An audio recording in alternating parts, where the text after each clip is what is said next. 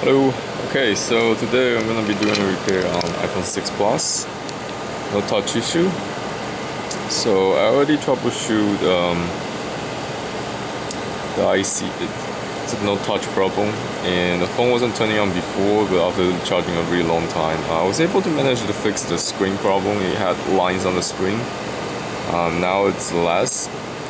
This is a common problem with no touch IC. It gets very severe like this, so you have no touch function. You can see here, and this sometimes there's lines like zebra lines on the screen. Okay, so to fix this issue, I'm gonna have to just take the logic board out. I'm already pretty much disassembled this iPhone, but because there's no touch, the only way to turn off the phone is to unplug the battery, like so. And I also troubleshoot this board with another screen, just in case that it may have been the LCD that's the problem, but in this case it wasn't working. The touch function doesn't work on either screen. Okay, so I'm gonna put this away for now. Back to it. Okay, so you can see these are the IC you want to get rid of and replace. This is the touch IC. I use the same one in iPhone 6 and 6 Plus. And I'm a little confused, like why Apple choose this. Well, I think it's a tech made by Texas Instrument. And is it? Hold on, let me check. Yeah, it's made by Texas Instrument. Texas Instrument. I'm not confused why Apple picked this company because they are known to have that integrated IC chip in the past, and obviously this one is also no good. Otherwise, it wouldn't have everybody have this similar problem. Okay, so this video is just a documentation on how to repair the touch IC on iPhone 6 Plus. It's not exactly meant to be a tutorial. If you use it as a tutorial, that's fine. It's just, you know, FYI. I'm not making this to be a complete tutorial. Just because I'm novating it. It's mostly for documentation purpose and demonstration purpose, but it's not tutorial. So yeah, don't do this at home if you're not comfortable using real workstation. Even if you're comfortable using real workstation, this is still a very difficult repair because you can potentially damage the phone. This is more like a last resort kind of thing. It's not a first choice repair.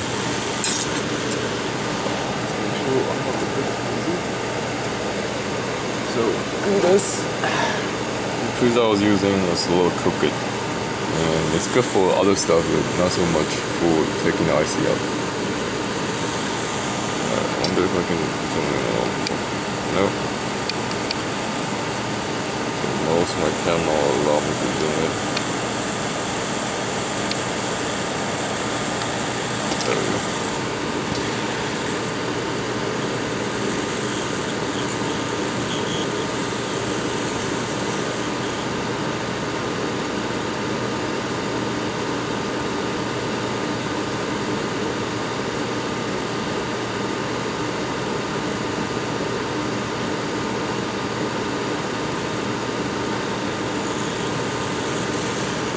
Okay, when this is ready, it will become liquid almost, movement, and you want to take it out in one shot, avoiding any damage on the pad. Like you can see, there's no lifting pad on this one because I took it out in one shot. If you play around with it, then there's a risk of lifting pads. Well, it's not the end of the world if you do lift a pad or two. It depends on the connection. Some of them are actually no connection. So, and it's a physical property of lead-free solder, which is made mostly by tin, the element. So you can look it up. Tin is not a very stable It's not the most stable solder.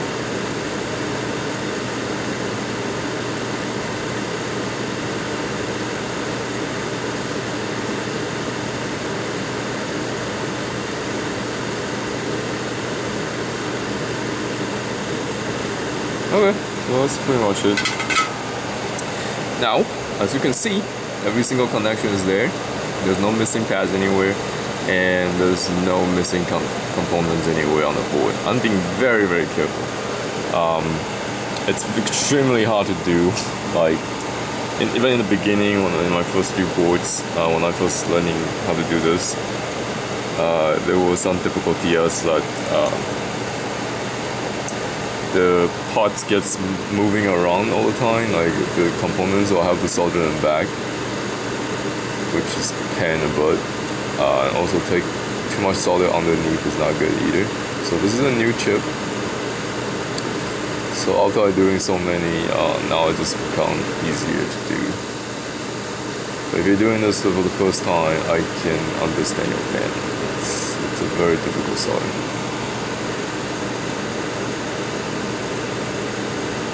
Alright, so there's no good way to do this aside from putting it right on top, approximately where it's supposed to be.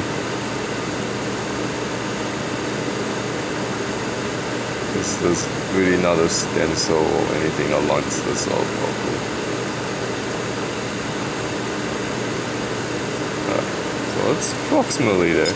And the next thing is you want to put a lot of flux. Probably should have do this beforehand.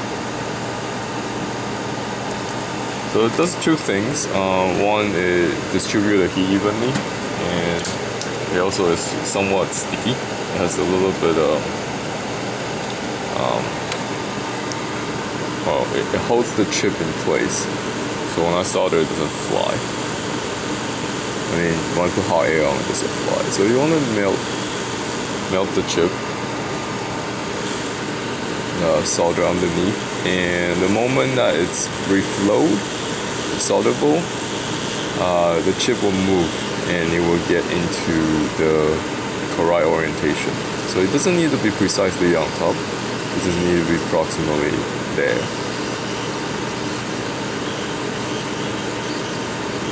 Keep in mind there's also another IC chip that's responsible for touch function. It's down here. I normally change this one first because that's usually the problem, and if this one doesn't work out, then we'll go ahead and change the second one. So I think this is gonna be okay. So normally this IC will move when it's reflow properly. Okay, so the way to check is to gently touch it a little bit, and it moves right back to its location. Don't play with it too much. Once you get it on, just let it be. So it will move back to its location. That's how you know it has a good connection underneath. And after that, you just want to heat up a little bit evenly throughout the chip. And I like to I like to leave my flux on the board for this repair because you want to have some flux under the chip in between the connections. These flux you can buy from CyberDoc.com. They are not very acidic flux. The stuff you buy from Home Depot, they're acid, and stuff even you buy from Chinese vendor or some other vendor, you gotta know where your flux comes from. It cannot be too acidic. So if the flux works really, really well, like the one we sell from Home Depot, the reason is because there's a lot of acid in it. Too much acid could eat away the board and you cannot live it on the board. For micro soldering, you really don't need that strong acid, meaning hydrochloric acid and sulfuric acid. When it heats up, it generates that. That would eat through the board and it will corrode everything. Otherwise, flux are great.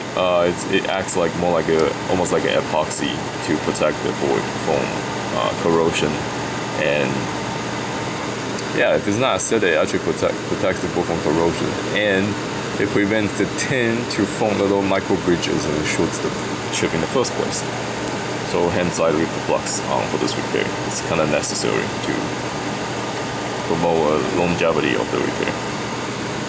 And also adding some lead into the solder links, that helps too.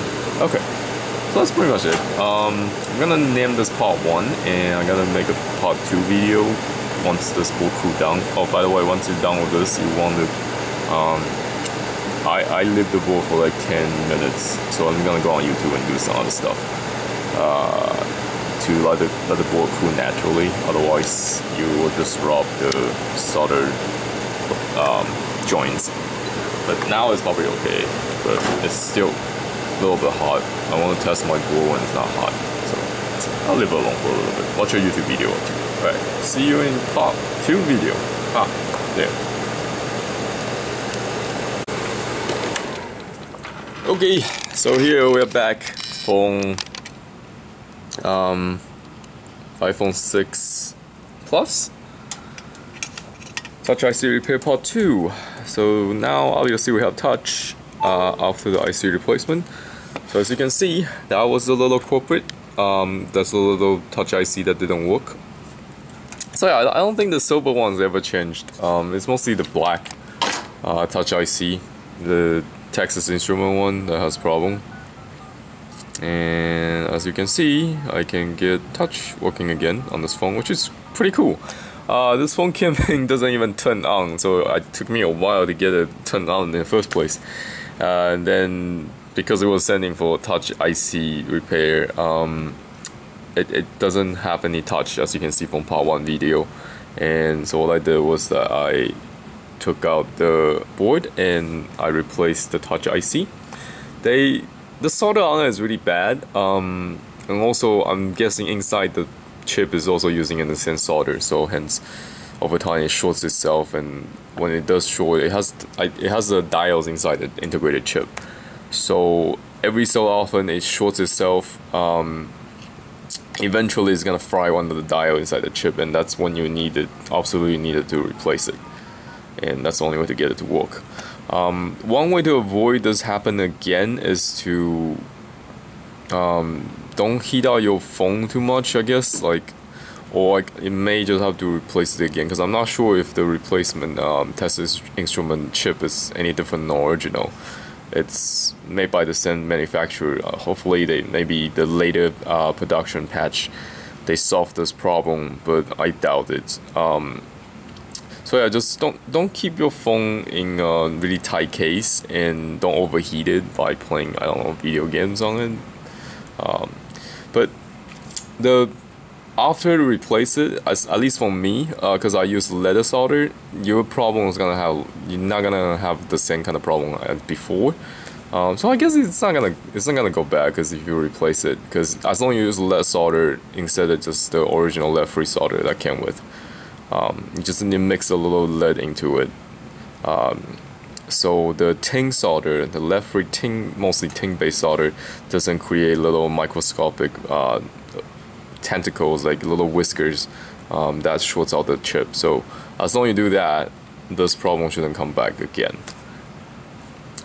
in the lifetime of this phone. Something else is gonna break before that happens. So anyways, I just want to make a really quick documentation video. Don't do this at home. I'm not responsible what you do to your phone, so if you're gonna do soldering or blow hot air onto it, it's at your own risk. This is for my documentation only, and this is how I fixed the touchscreen on an iPhone 6 Plus. Ta-da!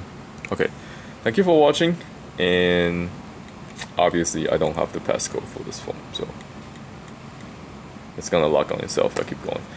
Okay, so I'm gonna send this back to the customer, and thank you for watching. Oh, by the way, the screen is a little bit dark on the side because this is my test screen. I use it so much, I blow out one of the LED on the screen itself, not the board. So that's the known issue with the screen. That's why it became my test screen. Okay, thank you for watching, and I'm gonna turn off the phone normally this time. And as you can see, the color also is very good on the phone. I don't know if I can. I'm not sure if I can get the brightness up. Yeah, I don't think I can. But anyway, as you can see, there's no lines on the screen anymore. It's just There's no zebra line. So zebra line is a telltale sign of a touchscreen problem. Okay. Thank you for watching. See you in my next repair. That's the little thing you want to replace. Oh, and you can buy these on my website as well. It's the Touch IC for iPhone 6 Plus and 6. Bye.